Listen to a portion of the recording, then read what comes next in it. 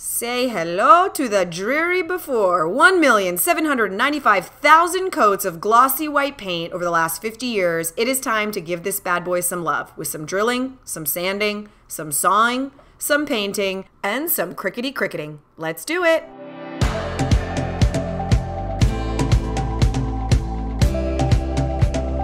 I am just about to head over to the kids' school to start this makeover, and I'm so excited because our school is like the cutest little school you ever did see, but man, it is old and it needs some major TLC, and I'm just so stoked that I get to give it some of that TLC and a little bit of a vibe. So I swear this was like a manifestation because I'd been wanting to tackle a couple of really fun makeover projects at the school, and then I got an email from Cricut freaking saying, hey, we're sponsoring classroom makeovers. Are you interested? And I was like, yeah. So I'm gonna tackle the first thing that they do when they walk in, which is go into this little cubby room, drop their backpacks, put their jackets down. It's the first thing you see when you walk into the classroom, so it really sets the tone. Like, I do not wanna do something that looks like a YouTuber just like puked rainbow all over it, you know, like something that makes for a good before and after video, but not so much for everyday actual life.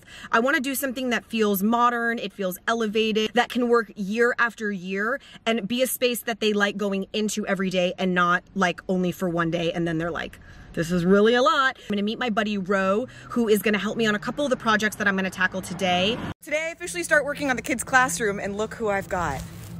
Rolando! It's very exciting. Reunited, and it feels so good. Yeah, whatever. See, we're back. He's such a brat. All right, so first thing I did was just kind of go through the space with him and tell him what all of my plans were. I started off talking about this sort of coat wood section because I didn't know if we were gonna rip off the entire piece of wood and put something new, maybe do a wood veneer, no clue. Moved over to the cubbies, the cabinets, and then we just decided to get started. We tried to remove all of the coat hooks and I could not believe it, but it worked. A tip when you are trying to remove something is use your power drill, obviously in the reverse, but push against it as hard as you can. As long as you're pushing while in reverse, the screws will actually pull out and not strip. What was really cool is once some of the hooks came off, there were so many coats of paint that it literally just started taking the paint off with it, and we realized we could just scrape all of the paint right off it and just chip it away time after time. Once we got the majority of the paint off, I started sanding it. Whenever you're sanding something that has a stain like this, you want to start with the lowest end grit. That's like the crunchiest grit sandpaper, and it's going to remove the most. Then you move up to the next, and then up to the next until you get a smooth finish. But I think I started with like a 40, then I went to maybe a 90, then to a 120, then to a 320. Now, while I was doing that, Ro was taping off our big chalkboard section, and then we headed to Home Depot. All right, we have come to Home Depot. I'm going to get the trim for the chalkboard, you know, situation. Paint for everything pretty much, but especially the new kind of like gray ombre cubby section. Knobs. Am I forgetting anything? Trim. I said trim, Ro. Oh, trim. I fucking said trim. I swear, I can't believe it, but I somehow miss working with him.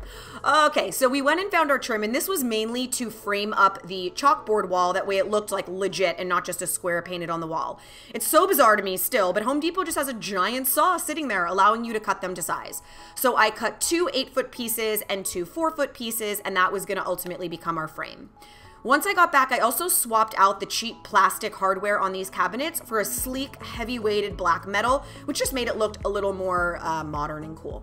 Now it was time for the chalkboard wall. Don't get freaked out. When you do it, it comes out navy blue, but it dries black. You're gonna need multiple coats of the chalkboard paint in order to make it really work. So just take your time with each coat, making sure that they're as even as possible. That way, as you build, it continues to stay really even. That was the end of day 1. Now it is day 2 and coat 2. This is Miss Caitlin. This is not going to be a surprise for her. She's sort of seen it along the way because she's needed to be in the classroom, but that's okay. This is for them to enjoy. It's not for a big old surprise. All right, coat 2 is done. Now it was time to move on to the cubby, and I'm basically giving the base a nice bright white coat, just touching up with the white paint, getting rid of the Sharpied numbers because I'm going to do a really nice, cool Cricut number for each cubby.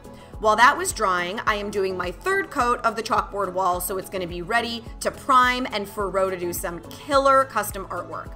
Now, my plan for the cubby was only to paint the pieces that divide it. I'm gonna leave the base white, keep these pieces gray, and then edge the front black so that it just has kind of a pop, but it's not so overbearing. There was a moment when I thought maybe I would do like a rainbow ombre cubby situation, and while that would make for a killer YouTube video, a great before and after, I thought, man, that could be like super annoying day after day, year after year, and get old really fast. So this will be clean, chic, and modern. Love it. You know what's really fun about painting 36 cubbies? Nothing. Nothing is fun about it. I'm sweating. I have paint everywhere. Paint everywhere. Everywhere. Paint's everywhere. See, it's like we never left each other. We're right back on the set of Home and Family. Bastard. Oh, that's what you get, Ro. I forced him to get on his knees and paint with me. So we are just painting the entire thing. And while the gray is drying, the chalkboard was ready. So I peeled off my painter's tape. It's like the most perfect line ever. It's highly satisfying. And then you're going to prime it. I keep wanting to say you're gonna season it like a cast iron skillet, but you're gonna prime it. Just grab some chalk, cover the entire thing with the chalk, and then you're gonna kind of rub it in. This is gonna get it ready. That way when you erase your first piece of artwork, it's actually going to erase. So just kind of rub it clean. And now Ro is going to do his awesome custom piece of art. He's just gonna write 2nd grade big. And on this wall, when it's done, this is where photos of the entire class are gonna go.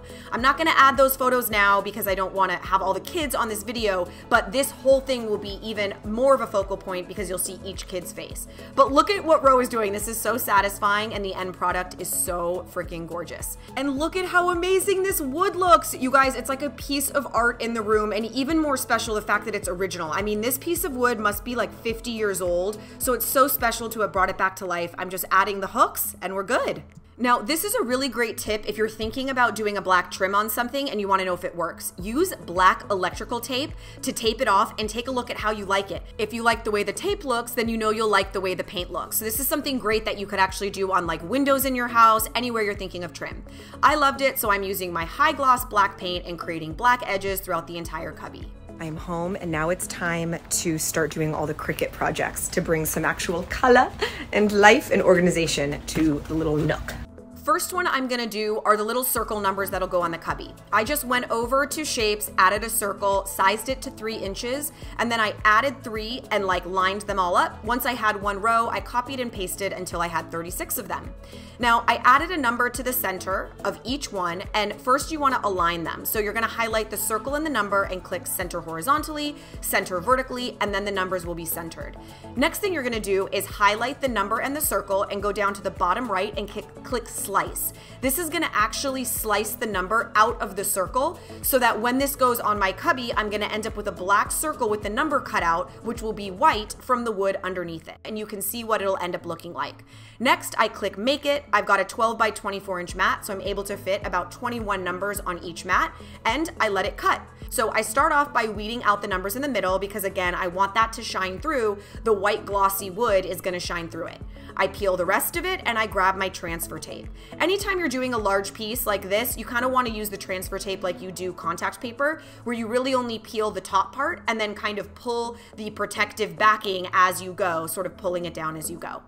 Again, always with vinyl, you do transfer tape, you do the little squeegee situation. Once you've done that to the whole thing, you're gonna peel it off the mat. And generally with something big like this, you're actually gonna flip it upside down to peel it, and I'll show you that.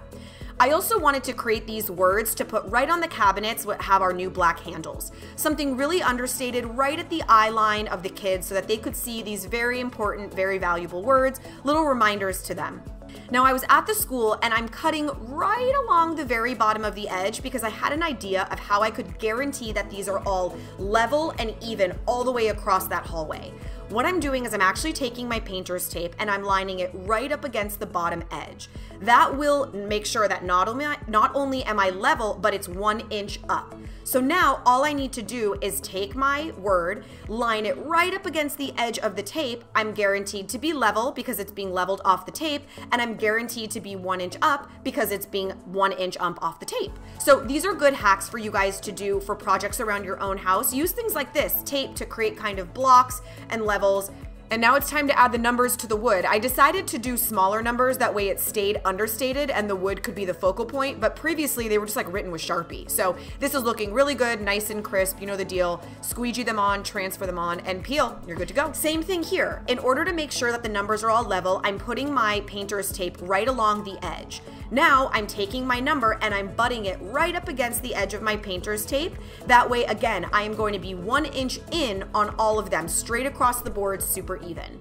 When you're doing large projects like this, I recommend working as like a conveyor belt. First do all the tape, then lay down all the numbers, then squeegee all the numbers, then peel all the numbers. It'll work much faster if you kind of do everything in phases. I was texting with Miss Caitlin and she sent me this steam graphic and I thought this would make for an amazing like oversized Cricut wall mural right above the coat hooks. I needed a little bit of help because I'd never made anything that big before, so I reached out to my friend Ashley, who has a sick Etsy shop and knows everything there is to know about Cricut. She not only walked me through how to do this, but actually made this, what you're looking at right now, made it and shared the design file with me. What it is all these different gears based off the sizes I gave her. Each gear has 3 colors, a back, which is black, a slightly smaller one, which is gray, and then a slightly smaller one in the color. She showed me how to actually do an off the mat project, which is when you have something that's larger than the 12-inch mat. So this is what you're gonna do. Her cardstock is 8.5 by 11. So she added in a shape of a rectangle, made it 8.5 by 11, and is lining them up to cover the entire gear. So basically this is like a gear covered up in 8.5 by 11 pieces of paper. Now, just the same as I did the slice button to cut the numbers out of the circles, she's doing the slice button to cut the gears out of the paper. Now, these are different pieces of paper that will cut and eventually come together to create a giant 24-inch gear. So as you can see, she's clicking each piece of 8.5 by 11 paper, clicking slice, and this is what it looks like. Once they print, I will be able to tape together that gear. So once she sent me that file, I then started creating text that was gonna be sized appropriately to each gear and kind of curved and laid out like I wanted. She sent me these pieces and here they are. You can see how cool they look. It's so awesome. So for anything that was around 12 inches or smaller, it was cut as one piece. So you can see what I'm doing is taking those little 3D foam squares to connect them. That way there's like a slight lift. I wanted it to feel a little 3-dimensional. The gears each get slightly smaller so that there's like a shadow effect, so that there's a nice pop. Here is that off the mat project. You can see it looks exactly like when she did it off the mat on the Cricut Design Space, and all I had to do was tape it all together. And then you're just gonna stack it up. You're gonna do it for all of them. Now, for these much bigger ones, I thought it made more sense to just get some foam core and make some foam core squares. Go much, much faster than using those tiny, tiny little foam squares, and it was gonna save a lot of money. So I did a bunch of 1-inch ones all the way around, then a big fatty in the middle, and I did that for each layer. Again, this is gonna create my 3-dimensional shape and the off the mat project that Ashley helped me with. And the last thing I had to do was just add all of the relevant words on each of the gears. So I printed them all out, you know the deal, transfer tape, squeegee, peel it off the mat, cut them, transfer them, and then put them directly onto the cardstock. A really great tip, by the way, is always save your transfer tape. It works for more than one use, so not only can you save it in each individual project, but you can save it over time. There you can see the way it looks, nice and popped, and I headed over to the school to actually attach them to each of the gears. So you can either use the foam squares or the little ones that I cut. You can cut into even smaller pieces. It definitely moves faster doing that with a little bit of hot glue. Highly recommended over spending the money on the little guys. Now I just put glue dots on the back of all of this. So I put glue dots, I found my center for my big 24-inch guy, pressed that into place, and then I just started kind of eyeballing, not only eyeballing distance, but eyeballing slope. I wanted these to be, again, more in the eye line of the kids, so I sloped it down, finished it, and guys, we are done. Here is that old space, bland white. Take a look at our new colorful space for the whole class to enjoy.